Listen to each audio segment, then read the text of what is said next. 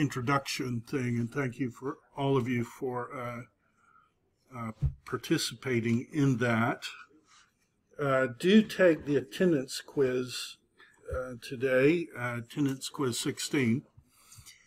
So what we're going to look at today is Jacob.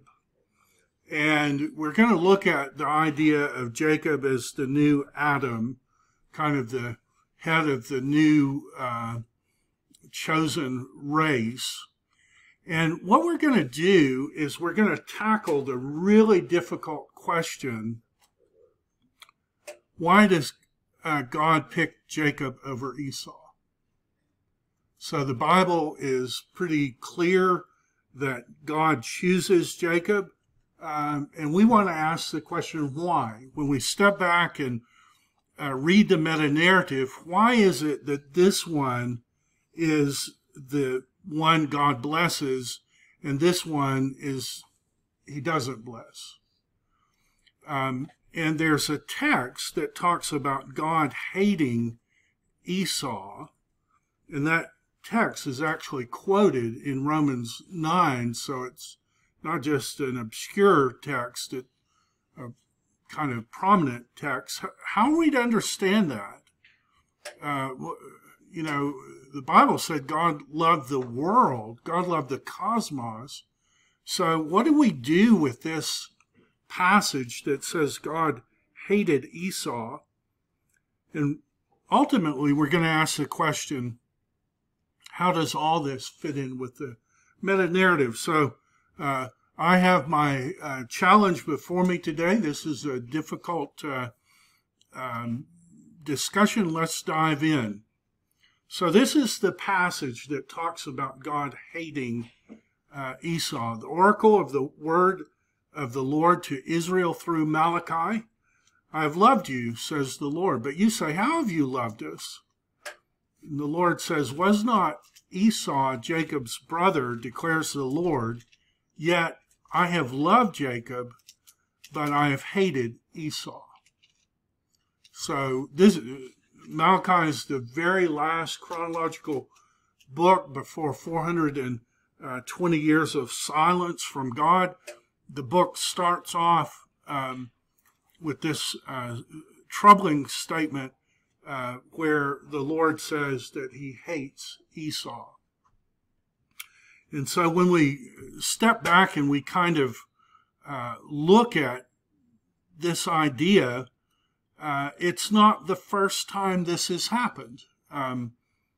God favors Isaac over Ishmael, and he favors Jacob over Esau.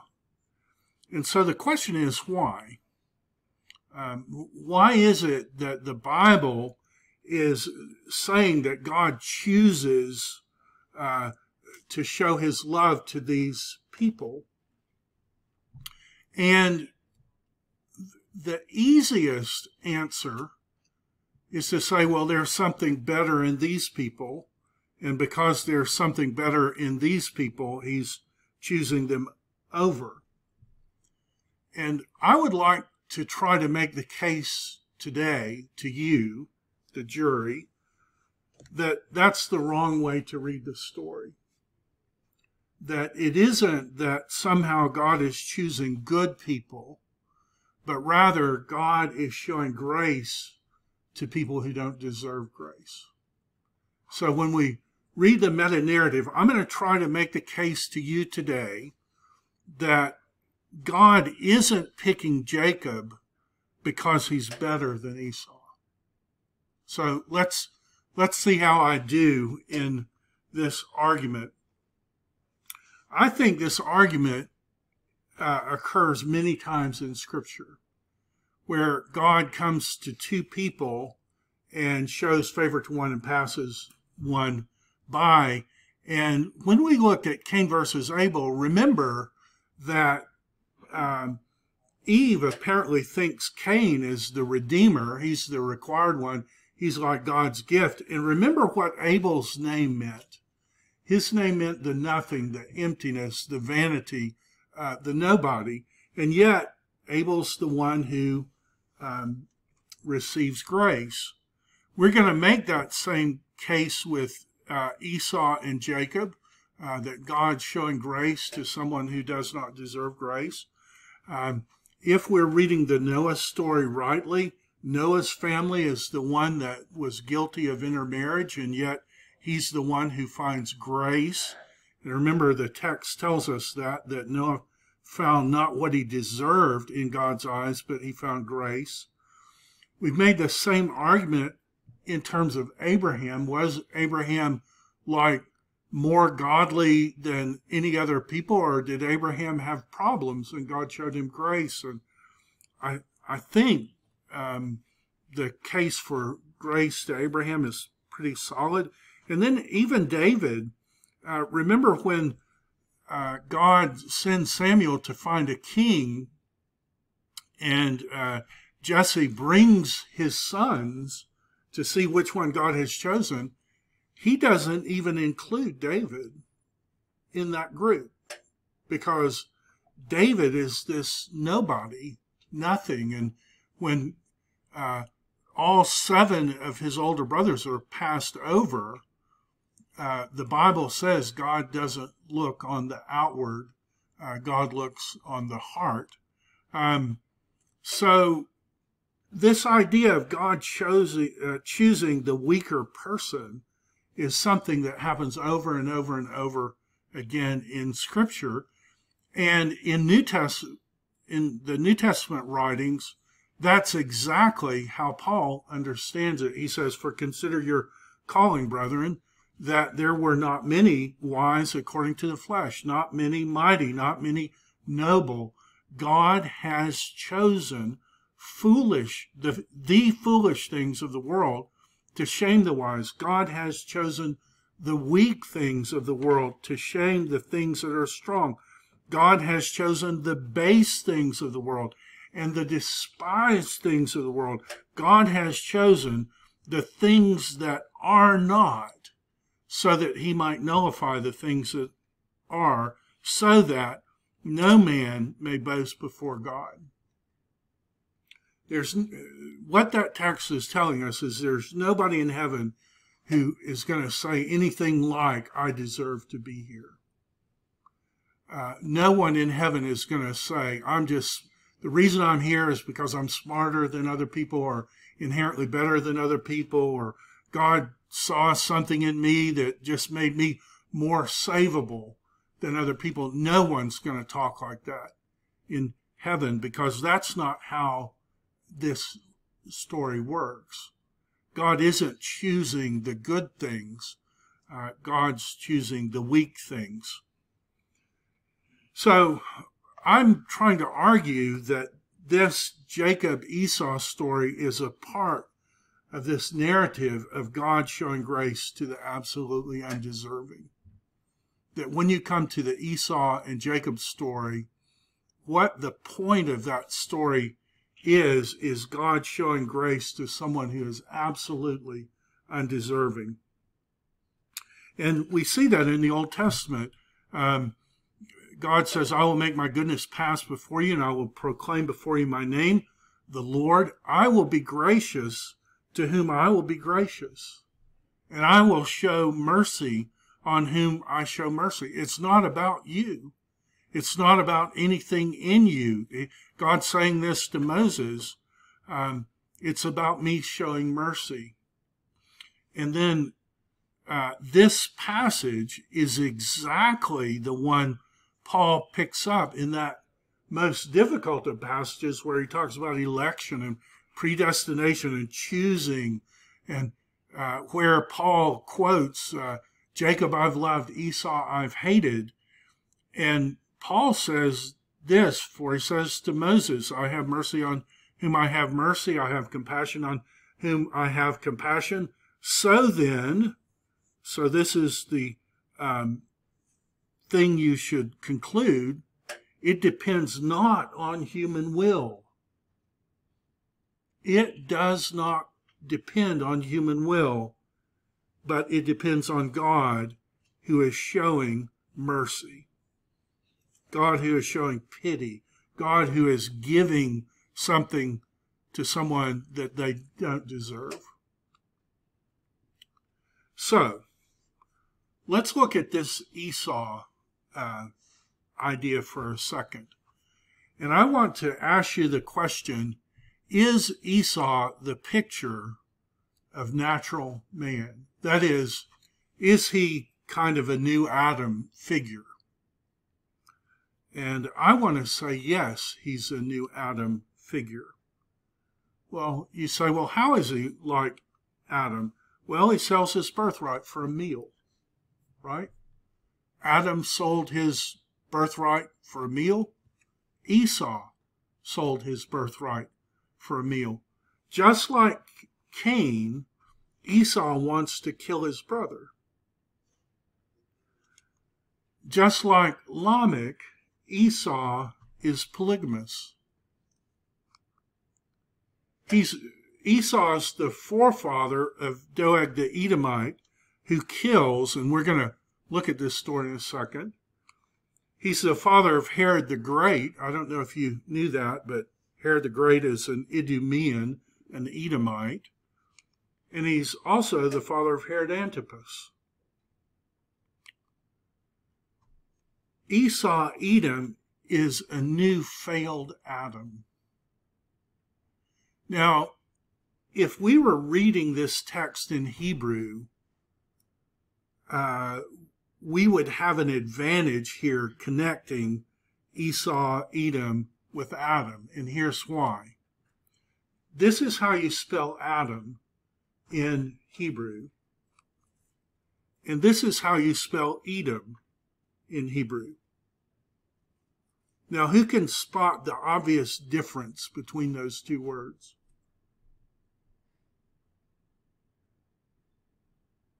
It kind of looks like exactly the same word to me, right? There is no difference. Edom and Adam are the same word in Hebrew.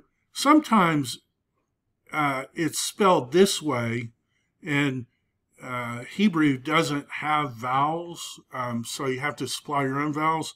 And it's possible that this is what's called a mater lectionis, a mother of reading, where they're kind of giving you training wheels so that you can kind of read it without vowels. But this word and this word are the same word in the written text, the originally written text. So we're meant to read the Esau-Edom story as this is kind of Adam happening all over again. And we see that a man who despises his birthright, the result is just terrible wickedness in his family.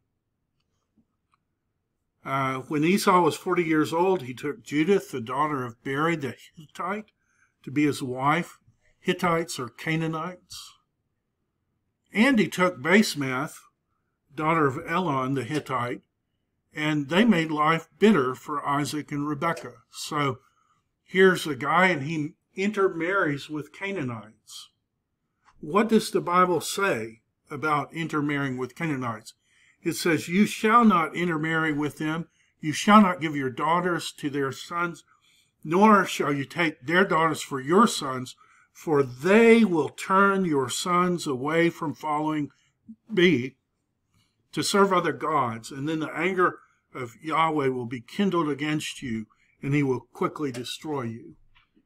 So Esau is doing what all fallen men in the Old Testament do, and that is choose beautiful pagan women. And God is saying, I know how this story is going to turn out. You're not going to turn their heart toward God. They're going to turn your heart toward idols, and that's how it always works out. And that's what happened in Noah's family. That's the strongest man who ever lived. What trips him up? A beautiful pagan woman. It's what Balaam said, if you want to curse Israel, find the most beautiful pagan women you can. Let them intermarry.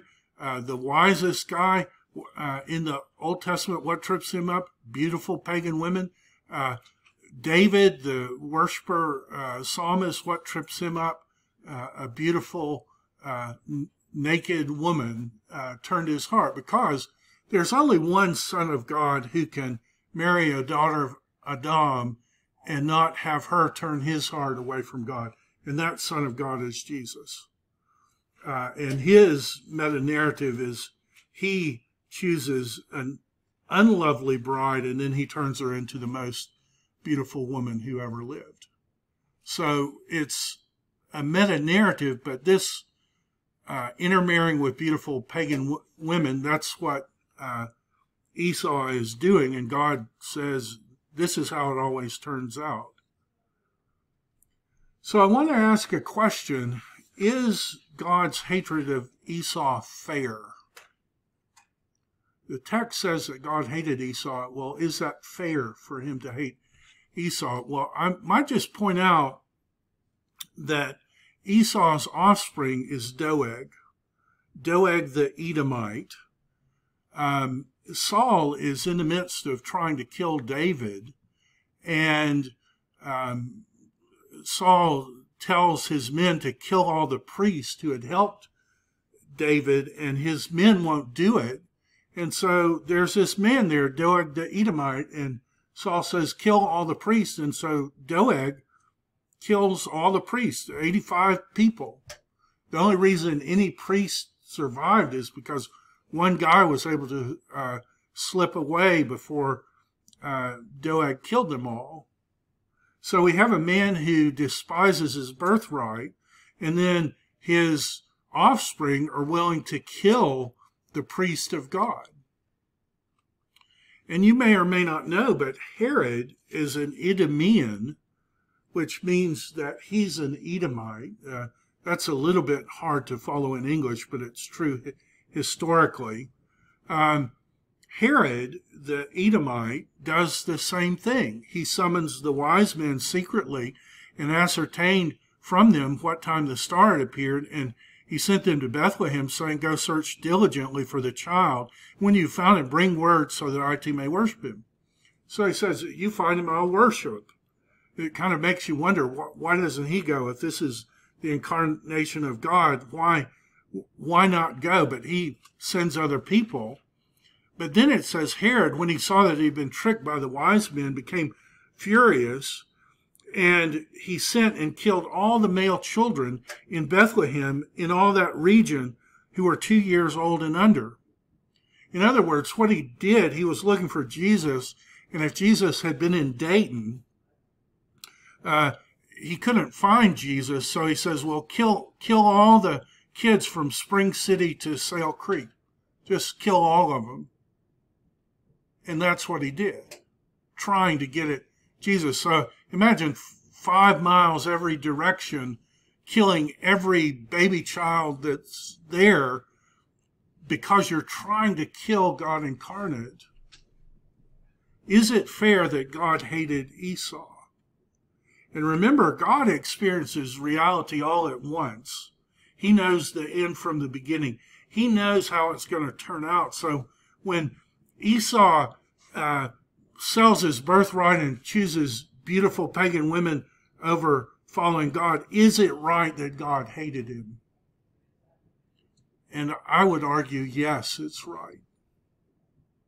Because God knew how it was going to turn out. And it isn't just Herod the Great. Remember, Herod the Great's grandson, Herod Antipas, is the one who mocks Jesus and is the one who kills James and who would have killed Peter and the one who thought he was God on earth. Is it right that God hated Esau? And I would argue yes, but I would add to that, Esau is just natural Adam. Esau is a picture of all of us if God just left us alone. It isn't that the seeds of corruption that we inherited in Adam are somehow benign. They're spiritually cancerous. They will take over everything. They'll turn us into this if God left us alone. We see that intermarriage. Esau is intermarrying just like Noah's parents did. These are the statements that show that he's an Edomite. So is it just? It's just, in my opinion. You decide for yourself. It seems just to me. And so judgments are pronounced over the house of Esau, Edom, this failed Adam. And God says, I hate what that brought about into the world. But then it says, Jacob I have loved. And so if it's just for God to hate Esau, maybe God is loving Jacob because Jacob is good. And I would like to make the case that Jacob isn't good. He's actually worse than Esau. So let me see if I can make that case. So this is my case that Jacob is actually worse than Esau. That it's picking up on this, I will have mercy on. So then it depends not on human will, but on God who is having mercy. That's what I'm trying to argue. That the reason God loves Jacob is because he's showing mercy to someone who should be in hell. Let's see if I can make that case. When the boys grew up, Esau was a skillful hunter, a man of the field. Jacob was a quiet man dwelling in tents. We don't know what to make of that. It seems like there's an echo here of Cain and Abel, where Cain is the one who's favored and Jacob is the one who's not favored.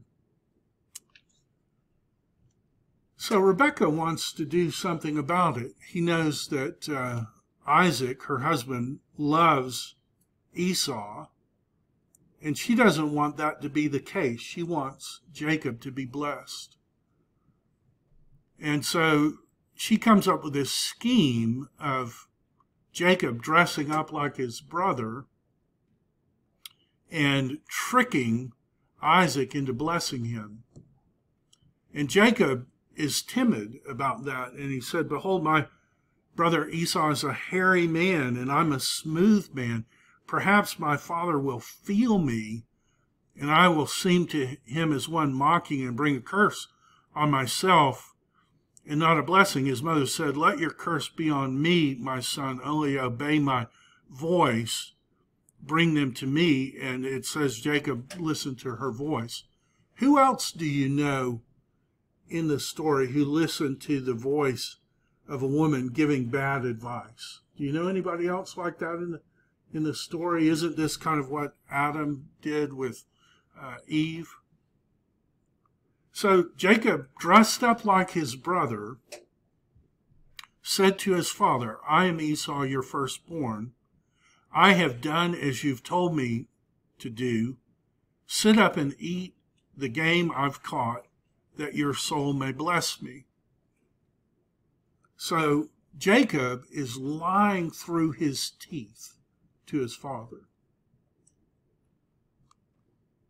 And God's word says, honor your father and your mother, that your days may be prolonged. Jacob, you could argue, is honoring his mother, but he's absolutely dishonoring his father. Isaac said, how is it that you found game so quickly, my son? And he answered, because the Lord your God granted me success. So now he's not only lying to his father, but he's implicating Yahweh in his lie.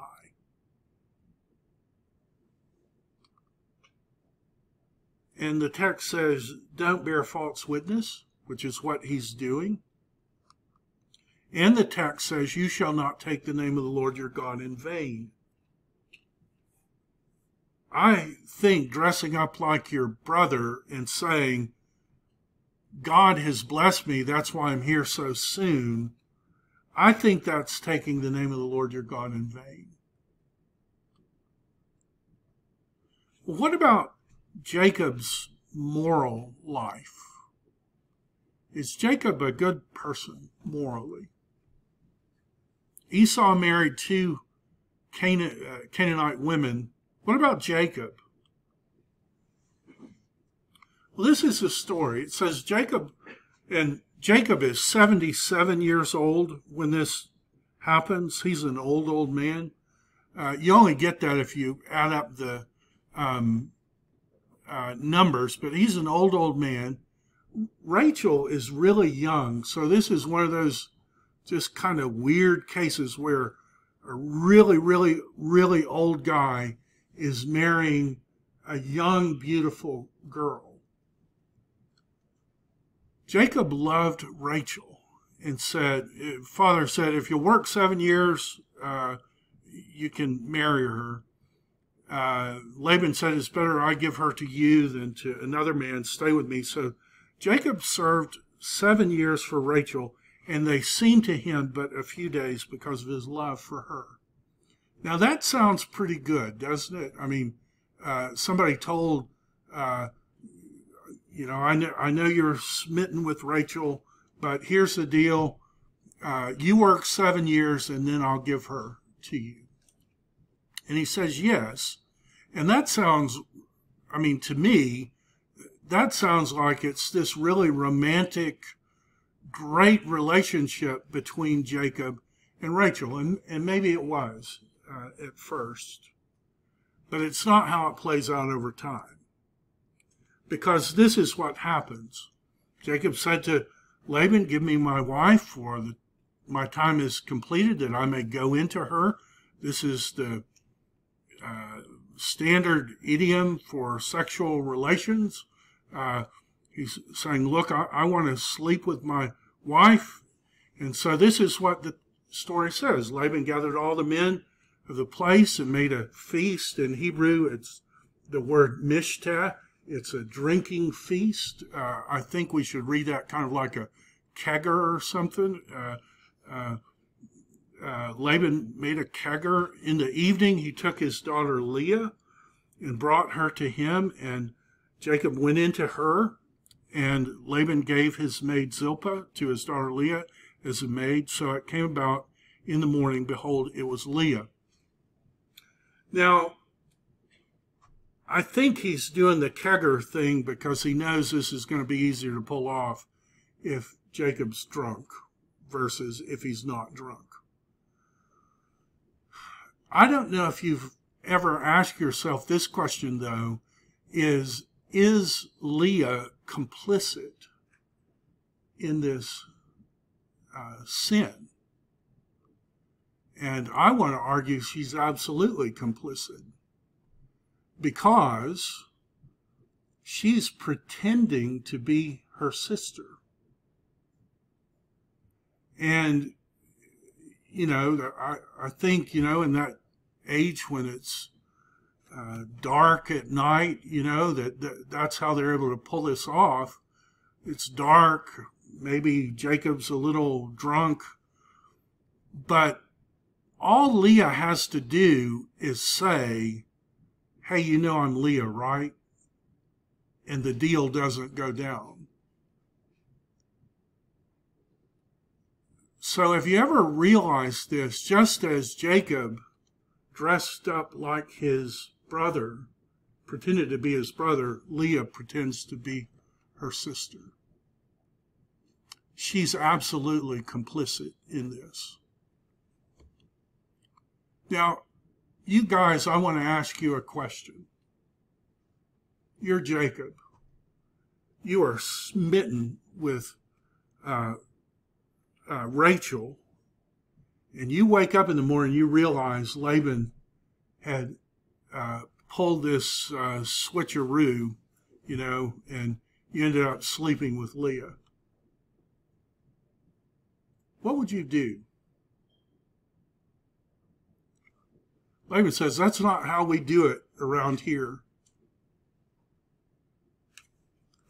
Do you guys like to live around here? Because I can tell you what's going to happen if Rachel isn't here right now. You may not do it that way around here, but if you want to live to see tomorrow, I don't know, is that over the top, or is that what you would do? Or Laban says, so, sleep with this one for a week, have a honeymoon. And then 7 more years, but I'll give you Rachel, and then you can sleep with her.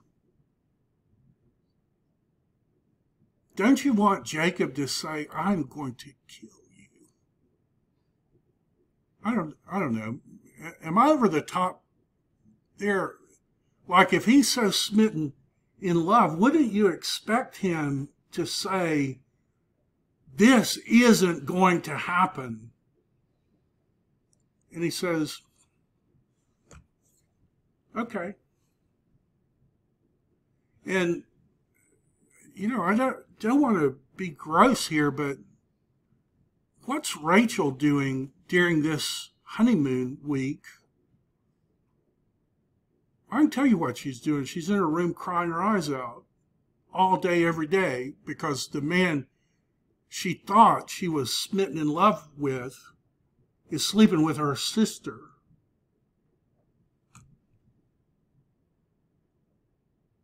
Laban says, that's how we do it. And Jacob says, well, okay, that's how we do it around here. This is the most disgusting thing imaginable.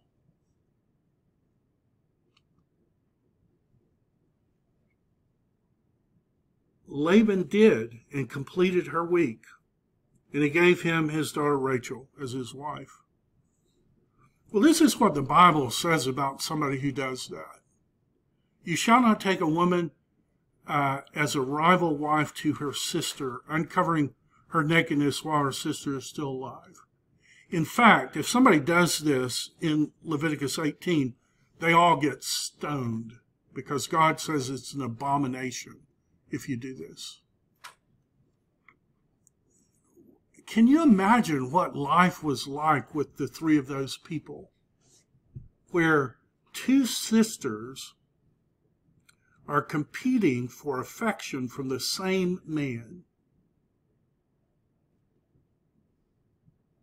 This is disgusting, what Jacob did.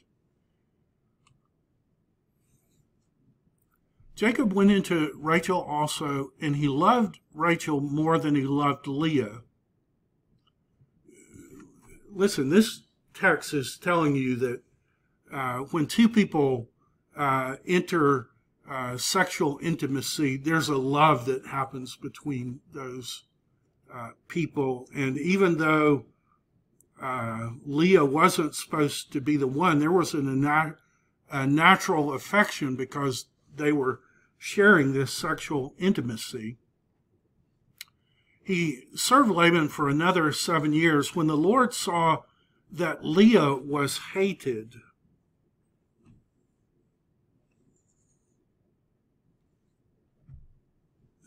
Jacob got to the place where he hated Leah.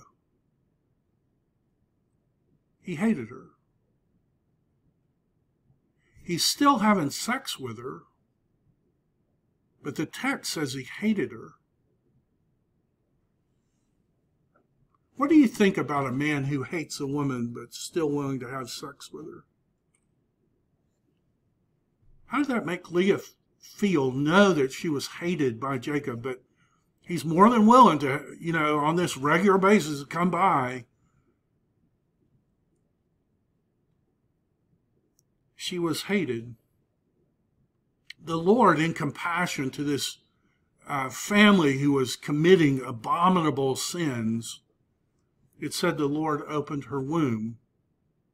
Rachel was barren.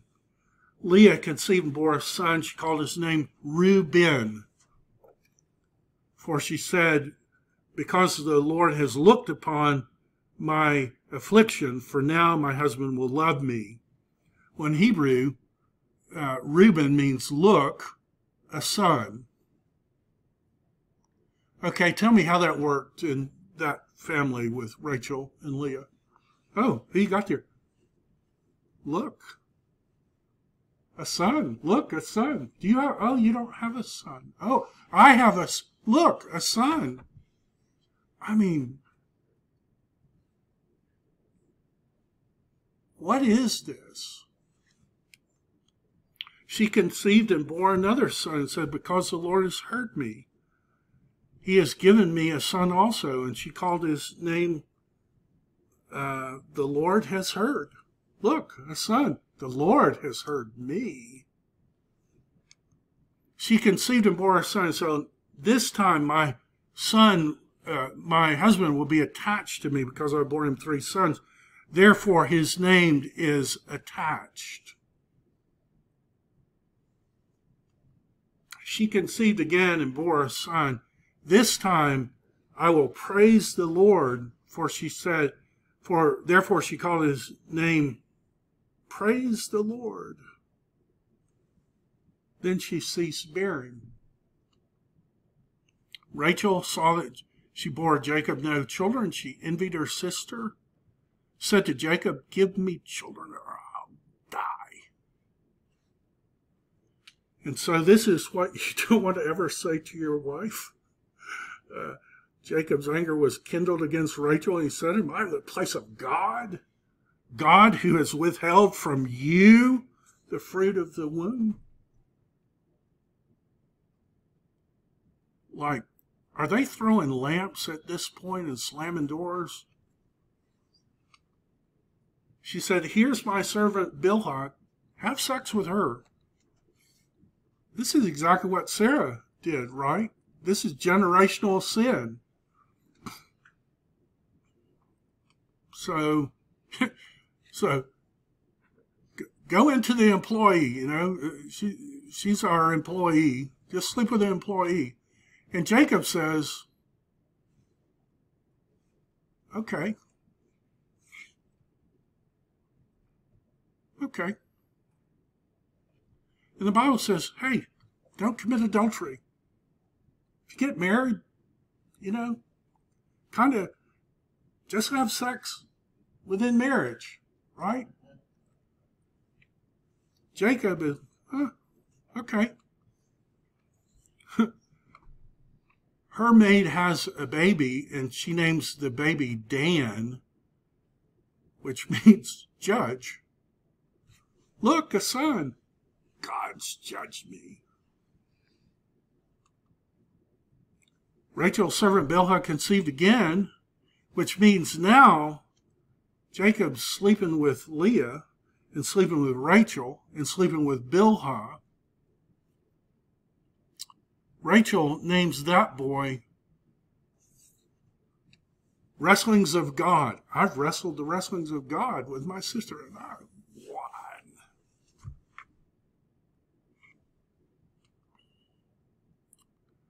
Leah saw that she had ceased bearing. She has an employee. Hey, I've got a great idea. Jacob, you want to sleep with my employee? And Jacob says, okay.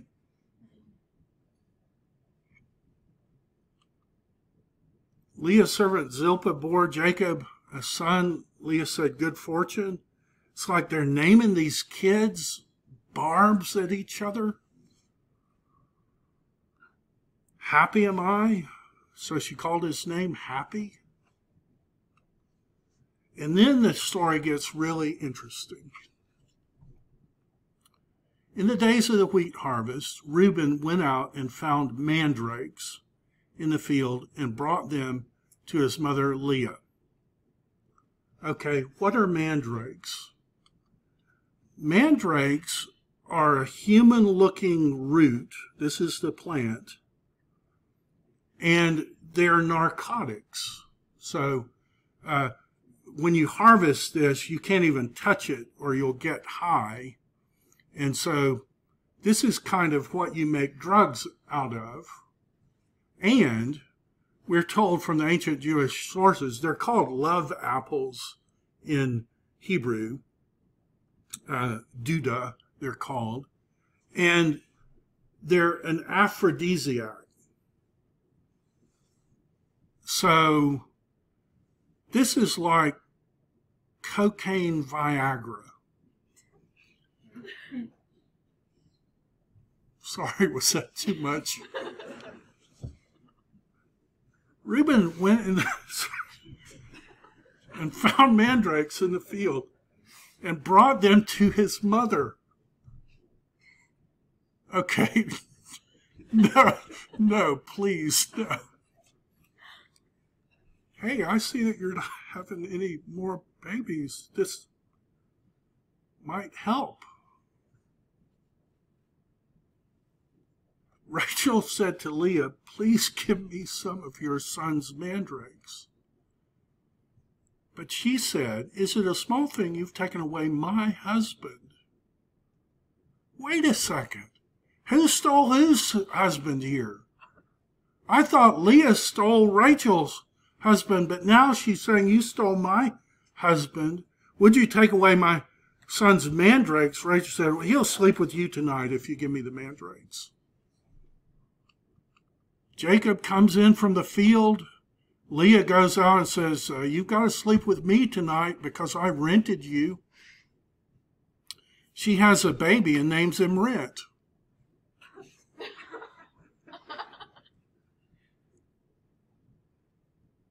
That's bad, isn't it? Leah conceived again, so she bore a sixth son. God has endowed me with a good endowment. She called his name Endowment. Afterwards, she bore a daughter, named her the female judge.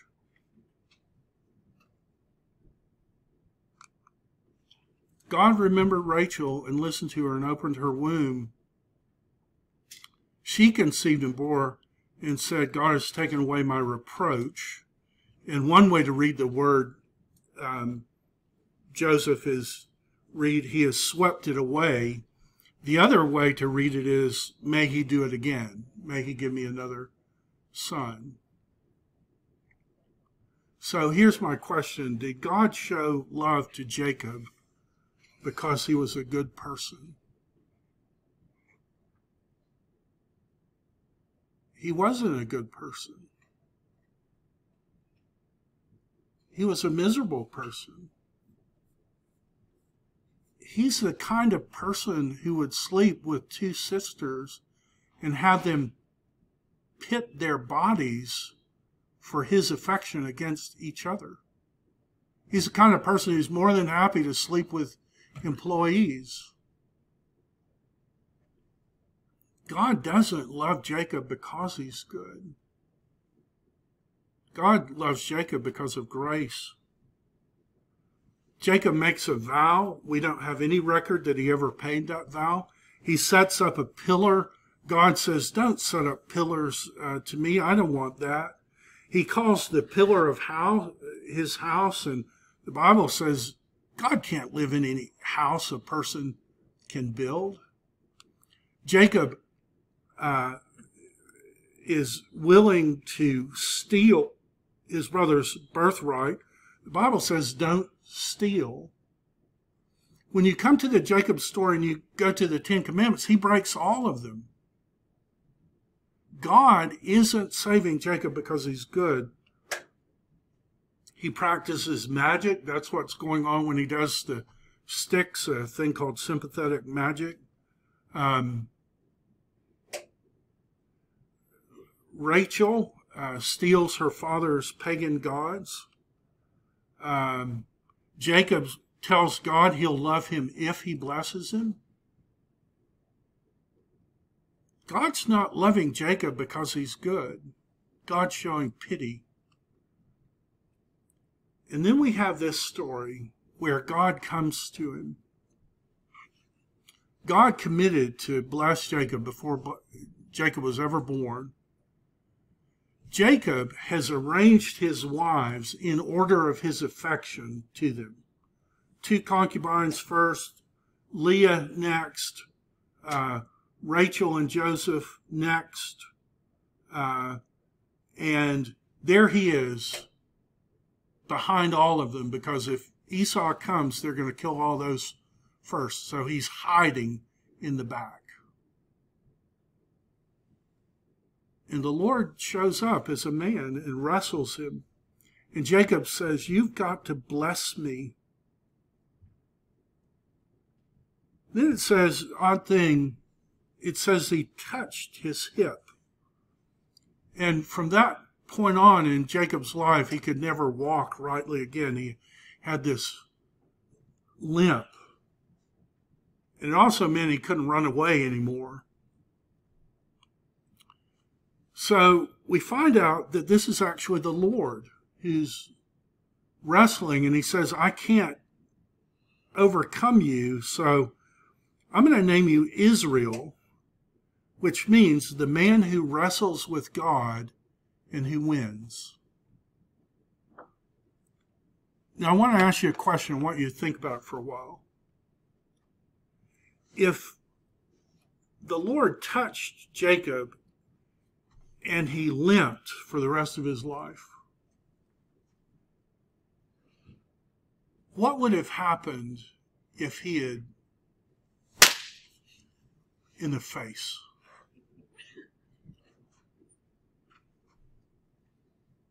Like, Jacob had been dead. The Lord is letting Jacob win. "You've got to bless me. You've got to bless me." And so the Lord says, "Okay, I'll bless you." But he's blessing him because he promised to bless him before he was ever born. This story is not about God saving someone who's good. This is about God being faithful to a promise that he made before Jacob was ever born. That's why he's showing grace to Jacob. All right. Hope you have a great weekend. I'll see you on Monday.